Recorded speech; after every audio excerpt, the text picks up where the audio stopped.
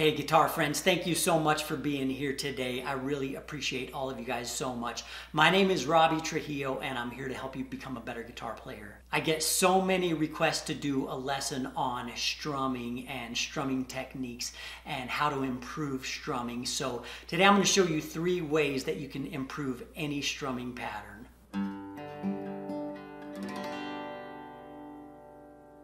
The chords we're going to be using for this lesson are D, G, and A. And for the purposes of this lesson, the strumming pattern I'm going to be using is just a simple down, up, down, up, down, up, down, up strumming pattern. But you can apply these techniques to any strumming pattern that you're using. So here's the simple down, up pattern.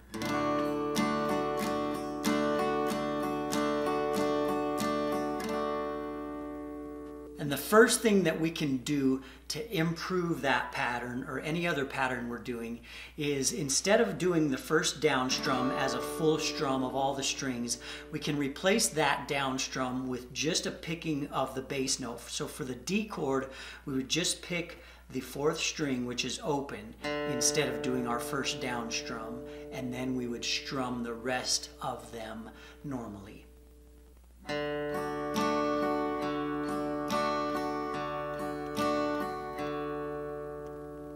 So when I speed that up,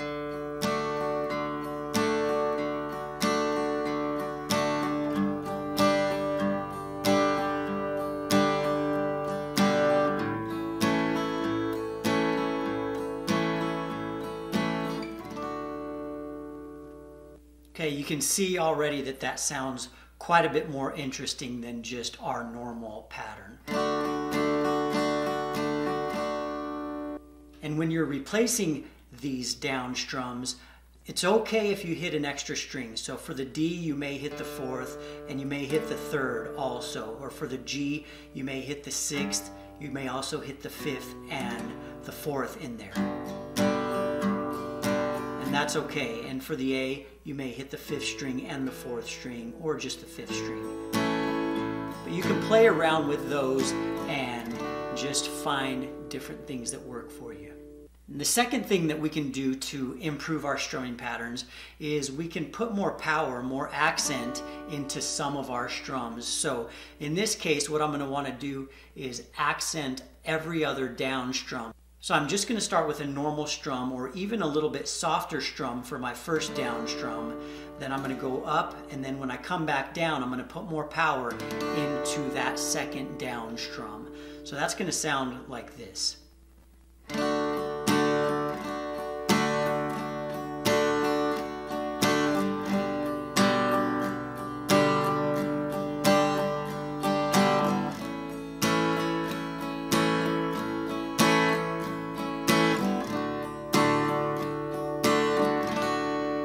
And you can see that that sounds a whole lot better than just our normal strumming.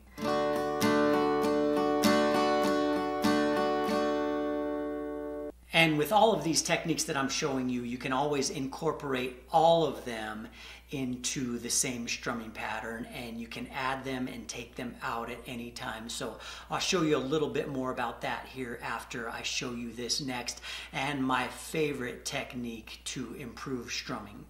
And just like we replaced some of the down strums with just a picking of the bass note, we can also replace some up strums with just a picking of the 1st string or the 1st and 2nd strings while we're coming up. So here's what that would sound like for the D.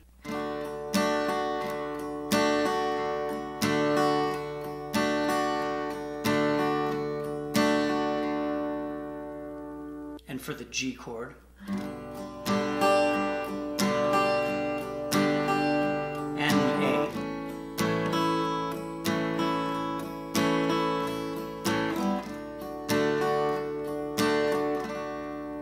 And here all I'm doing is replacing every other up strum with just picking of that 1st string or the 1st and 2nd strings together.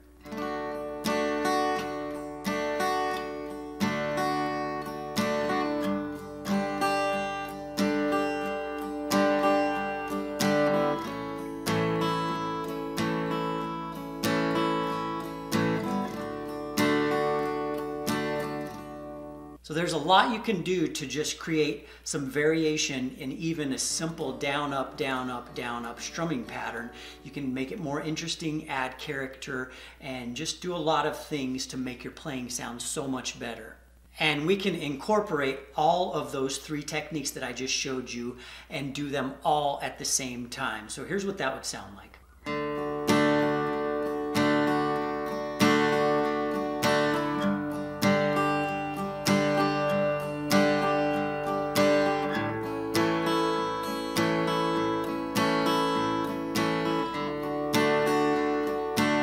So I'm replacing a first down strum with the bass note. I'm adding the accent on every other down strum, and every other up strum is just getting a picking of the first or the second strings, or both of those together. So here's that a little bit slower so you can catch all of that.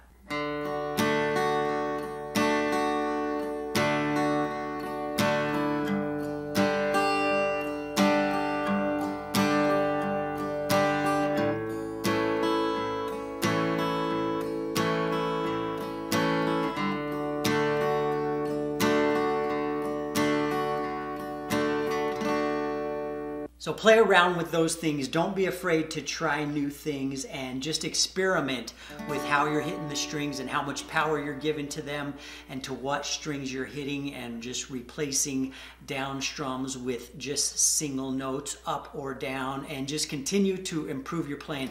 Hopefully you found this lesson helpful, guys. Thank you.